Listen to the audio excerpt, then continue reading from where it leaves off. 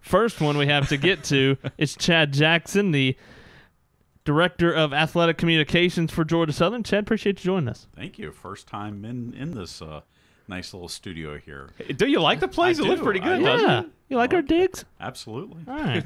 Well, took me a while to get down here and find it, but once I'm in here, Well, it took us a while to get down here too. About 140 episodes. It took us a while to find it too. But we're bringing you in to talk about the Armstrong Hall of Champions, but I think you might be setting a record for Inside Eagle Nation because you've been on, I think this is your third time now? Fourth time maybe? Third or fourth. I know I was on during the summer. Right. And then I was on once when we were on the road. That's right. I think we were in New York. Yeah. So, yeah, maybe. Yeah, I think it's your fourth because we did your Inside Beyond the Bio. Right. We did that from a suite at Stony Brook. Very strange setup up there. Then we had you on to talk about the history of the Armstrong Pirates. Right. I think we had you on one other time, and so I think this would be the fourth. This is a record. So another record. Look at you. So 2 records. You're helping us break all kinds of records today. We're just rocking and rolling. But a special event for a lot of different people. You've got the Hall of Champions opening up down on the Armstrong campus. First and foremost, take us through what goes into that project and how, because I know it's been going on for a while. Right. Well, obviously, once the merger happened between the two schools, Armstrong State University and Georgia Southern University, we wanted to find a way that we could honor the history of Armstrong athletics, because the year of consolidation also happened to be the 50th year of Pirate athletics. And we had a lot of things that happened throughout that year honoring that. And it's like, well, we don't want it to stop right there. Yeah. So Lisa Sweeney, who was the athletic director at the time, was the deputy AD here for a few years, still works on the Armstrong campus, got together with some people in the community as well as some people on the Georgia Southern campus and said, what is the best way for us to do this, to keep the Pirates in mind and keep their legacy honored but still within the framework of Georgia Southern. And so what we did was we decided there's plenty. I mean, the Armstrong Sports Center, that's now the RAC down on the Armstrong campus, was where most of the coaches' offices, head coaches' offices were. The athletic staff offices were there. It's obviously where you played men's and women's basketball. This is the building that's most identifiable as Armstrong Athletics. And so we wanted to find a spot within that building that we could, and originally it was just to keep the Hall of Fame, but then we were like, look, there's a lot more to Armstrong Athletics than just, the Hall of Fame. It's extensive, but there are many teams to be honored. There's much memorabilia. There's so many trophies that were in the front of campus. Peach Belt Conference trophies, NCAA championship trophies, region trophies. What is the best way for us to spotlight it all? And so through about a year process, we came up with a design firm that designed the space, and then the construction followed from that. It's still under construction. It was originally supposed to be completed. The space was supposed to be completed in December, but again, with COVID, with supply chain issues, things have been pushed back. But we are proud to finally say we're going to have it completed. Originally, we wanted to do the ribbon cutting this month, but it's been pushed to next month. But yeah, on the 11th of February, we'll be able to introduce everyone to the new Hall of Champions, and it's going to be a fantastic space. It's going to be interactive. You're going to have a lot of trophies on display. You're going to be able to see the complete list of all Americans that played at Armstrong. You are going to see the Hall of Fame both in a wall display as well as an interactive display, a touchscreen display. And it should just be a really, really fun day, but a really appropriate space to encapsulate the history of Pirate athletics. We'll get into what that day looks like in just a few minutes, but it's something that you've been talking about in as many road trips as we go on. I've gotten to hear about it over the last year or so. But the interactive touchscreen display that you've been talking about is something really cool that I don't know that a whole lot of people have heard about, from the sense of there's so much information that you're able to put into it. And for somebody that knows as much about Armstrong athletics as you do, being able to put all that information in on the back end so people can easily go and find anything they want to. Right. Basically from 1967, which is the first year that the Pirates, were a 4-year institution, Armstrong State University, Armstrong State College back then, until 2017, there's going to be a listing of every athletic team sponsored and the complete rosters. Now, one of the things that I've been doing, and we are firmly, this is going to be a ongoing thing. Everything that is in for that grand opening or the ribbon cutting, that's not going to be all of the material that's going to be in that interactive touchscreen. It's going to be constantly updated because, again, I only got to Armstrong in 1999. You're talking about 30 years before that of history. We're going to be continuing to collect photographs, collect information that we can add to that interactive display. Right now, the way the interactive display, and there's going to be 2 of them, there's basically going to be 3 sections that are going to have the listing of the All-Americans, and then in between are your 2 touchscreen displays. You're going to have an interactive timeline of Armstrong Athletics. You're going to have a digital listing of the Hall of Fame members that goes into more detail about what they did at Armstrong. And then you're going to have that listing of every athletic team, every name, every headshot if we have it. And again, I'm going to be going back into the Inkwell archives and Savannah Morning News archives to try and add as much photographs as we can find. And it's going to be one of those things where it's going to be constantly updated. We obviously have all that stuff for the last 15, 20 years as things moved more digitally. But if you talk about going back to 1960s, 1970s, that's a lot of PDFs and a lot of scanning of photos. And one, I'll give you an example. We have a woman named Patty Kaplan. She was an individual qualifier for the national championships in cross country in 1997. That was 2 years before I got there. I had nothing in my archives of her at all. No pictures, no nothing. I was able to reach out to her and say, look, we are creating this display. Do you have pictures that you can send me? And sure enough, that weekend she did, sent me pictures. That's going to be included in the display. And that's something that going into the grand opening, we want to get out there is, look, we want as much as possible from people who either played at Armstrong or know someone who played at Armstrong to give us that information so we can make it the most comprehensive display we can. With your experience, what has it been like marrying the history of Armstrong Athletics as part of now Georgia Southern Athletics? It's been different because, there's obviously a stopping point. So it's not like you're updating anything. Everything that happened in 2007 is done, but the research never stops because, I still get probably once every month or two, I still get requests from people, whether it's researchers, whether it's other schools. We still have some student athletes trying to play. So I have to keep that stuff as updated as possible.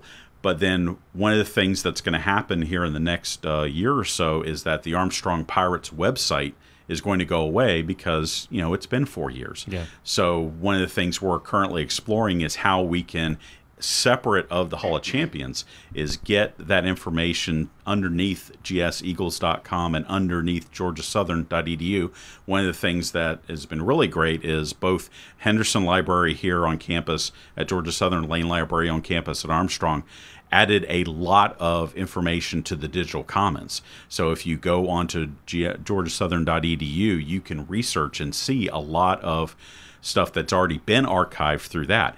Now, how do we put that into gseagles.com, or do we even need to? That's a discussion that's going to happen probably here within the next few months.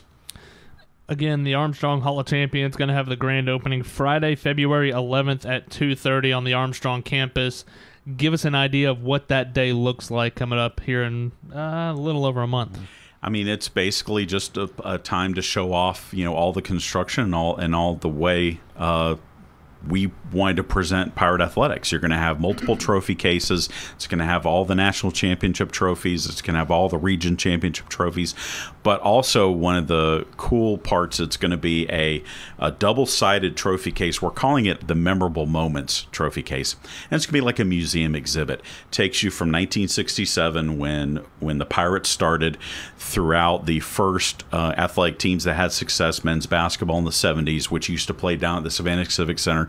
Used to routinely draw 4,000 or 5,000, pack that gym, going through the beginning of women's athletics under B.J. Ford, going through the highly successful baseball program under Joe Roberts.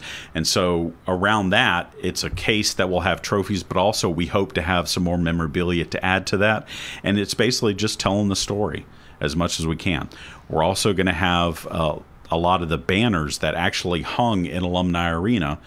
They're going to be on the wall. That's going to be framed by the original floor of the basketball gym from the old ARC, the Aquatics and Recreation Center, which was built in 1965 on campus. Oh, that's cool. Going to frame the banners.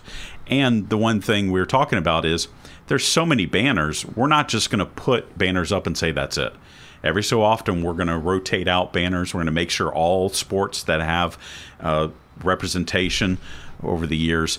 And so I think what we want to do to show this off, but we also want to tell people, this is going to be an ongoing thing. We want to get them involved. We want to say, if you have an idea of, hey, you want to see this softball or this baseball, let us know, and we're going to keep changing things out as long as we can.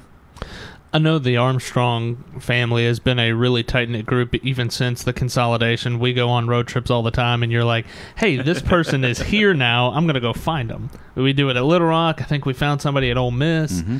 But what's the response been from the Armstrong family? I know you and Lisa Sweeney have kind of spearheaded this project. What's the response been from different people? Oh, it's been fantastic. It's been, every person or every group that we've talked to, whether it be online or over the phone, has basically said, this is something that we're glad is going to happen, but they've also, like I said before, they've wanted to be involved in it. They're always like, let us know when this is going to happen. We had a baseball reunion in the fall down at Savannah Quarters, and I was able to go to that and kind of talk to people. We didn't have a lot of the details quite at that stage, but we were like, look, this is going to be happening, and to a man, every one of those former baseball players and coaches were like, let us know. And so when the release went out and the date was announced, we've gotten so many social media mentions, so many emails and texts from people, telling us already they're going to be there for that February 11th date. And we're just hoping that the social media outreach continues. You get all of those former baseball players. We have plenty of former soccer players who are in the area, plenty of former basketball players who are in the area, and we really just want to get that word out because it's not a very big space. It's a small space. We would love to have that packed with former Pirates coming back to see the Hall of Champions. With so many projects that are about to take place at Georgia Southern, the IPF, the Convocation Center, even in Statesboro, the revitalization of the Blue Mile in downtown, there's plenty that's going to be going on. But that's still quite a few months away, even from getting shovels in the ground, and certainly a long way away from the finished product. But this is something, if people want to get involved that are passionate about Eagle Nation, it's coming up in 5 weeks. Absolutely. And again, one of the big reasons for the consolidation, but one of also the big, things for Georgia Southern as an administration and as an athletic administration is they want that Savannah presence. We've got, now this Hall of Champions. We've got the new End Market Arena that's going to open up later this month. Right. We've already had the baseball team playing at Grayson Stadium. We've hosted Georgia Southern events on campus with volleyball. This is another reason to say, look, we can have an impact on the Savannah community here in Statesboro. By the way, we just got confirmation. Our buddy Moose saying this is your 4th time. Oh, look at that. Someone's keeping tabs. This is a project. I don't know why that made me laugh, but this is a project that you have put a lot of hard work into. Lisa Sweeney has been a lot of hard work into. There's been so many people that have had a hand in this project, but for you, for Lisa, for the people that have kind of spearheaded it and seen it from the beginning until now, what does a project like this mean to know you're almost a month away from the grand unveiling?